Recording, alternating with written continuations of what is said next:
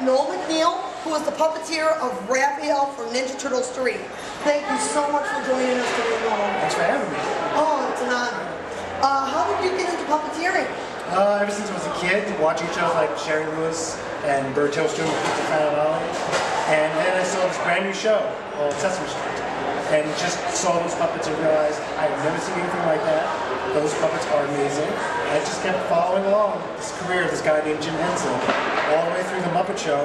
And at that time I was in high school, so I thought, well, it's almost time for me to go to college.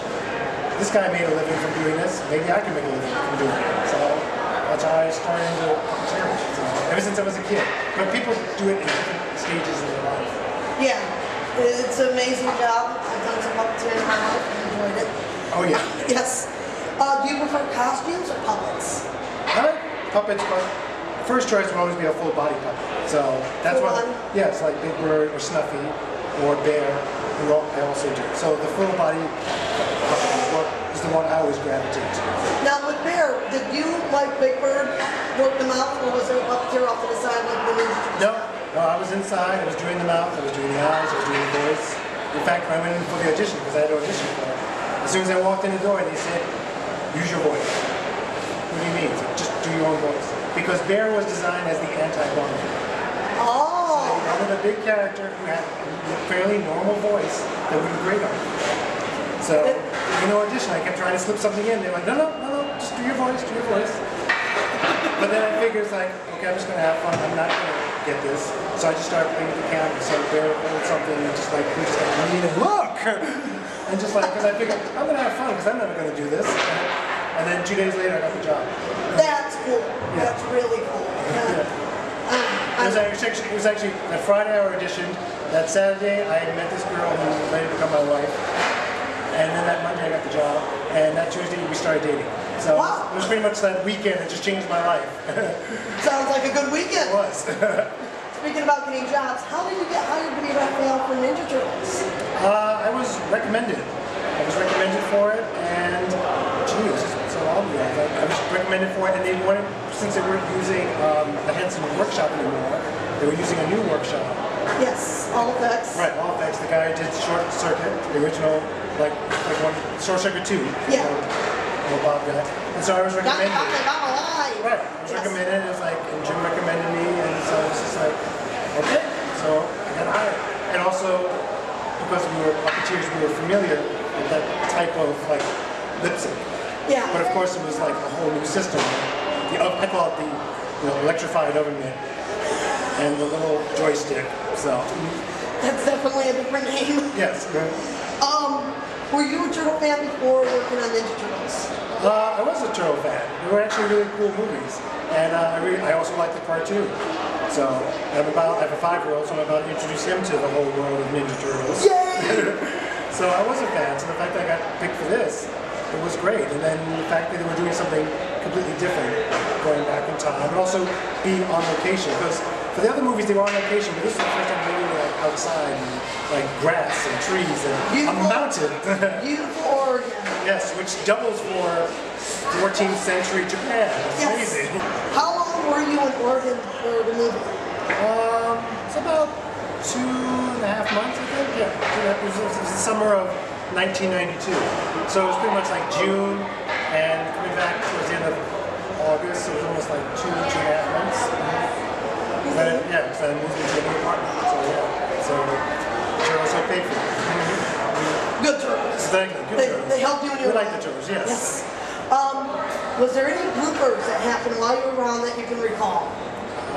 Let's see. Oh, it was just like sometimes, just like bloopers in terms of like the heads would just like, or just like, sometimes, for instance, Jim's head, just like the mouth would just like spaz over and like show all the teeth, and the head would just like roll back. Or sometimes you would talk and like the mouth would just keep going, and just like you just start shutting everything down. Oh, that's hilarious. Yeah. So little things like that. So, and just like, and I don't think that, but in terms of like, there was like a blooper reel, but not in terms of like anything dirty, because puppets are known for dirty stuff. Oh, not the bloopers with Turtles. We got bloopers from the other movies, but Turtles 3 I haven't seen much on. Right. There was, I vaguely remember there was one, but we didn't get a copy, unlike other things we did. So, But it was like occasional mechanical malfunctions that would happen.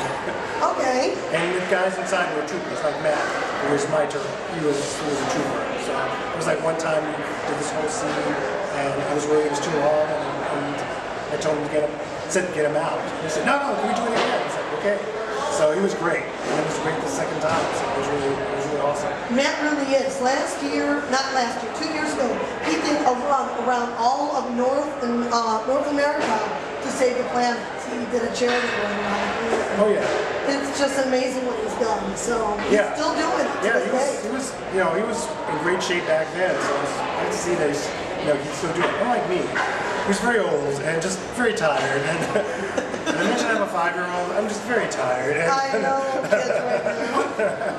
Have you stayed in touch with anyone that you made friends with while working on your shows? Definitely all the puppeteers were still all friends at this time. Gordon Robertson, he was on Friday Rock. And so I'm still friends with Gordon. He's in Canada.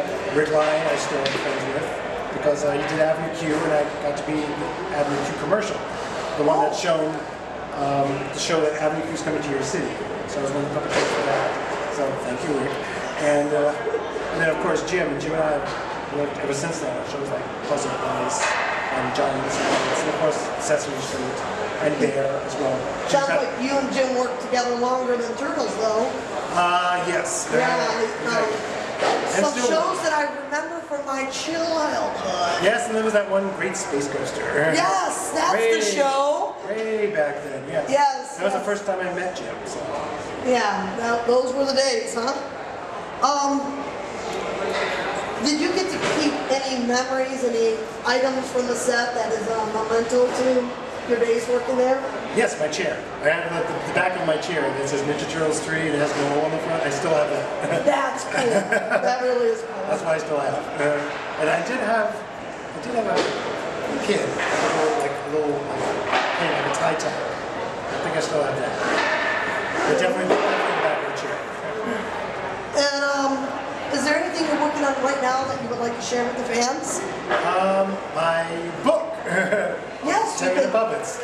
So yeah, so the thing I'm working on now is because I'm a puppeteer and a dad, I just made this book called 10-minute puppets. We make puppets in 10 minutes or less, and it's for adults and kids to do together.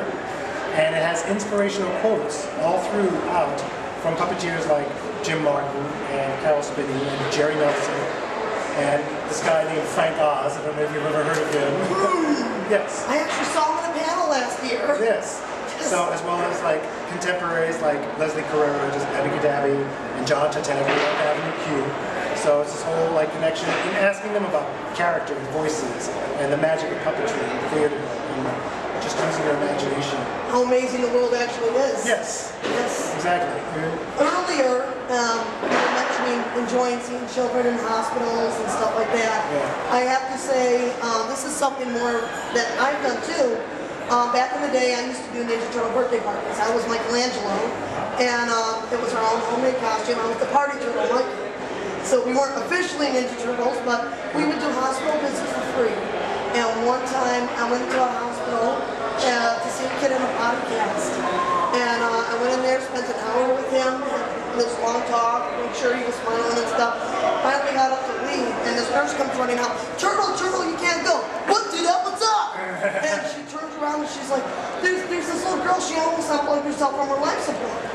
And so I went in there, spent another hour with this little girl, got the biggest hugs and smiles. I got some pictures from this event.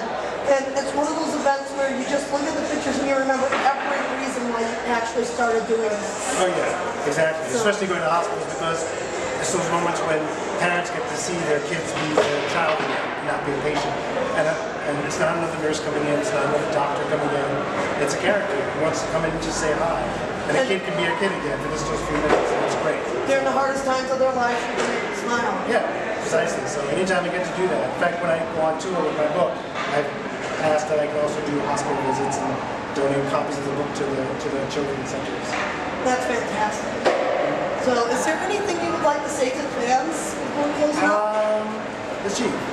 Thank you for being fans of Turtles after all this time. As I said, I'm about to introduce my son to Turtles, so starting the next generation up. And thank you so much for having me. Well, thank you for taking some time to be on Cowabunga Corner with us. Thank you. And Cowabunga. Cowabunga!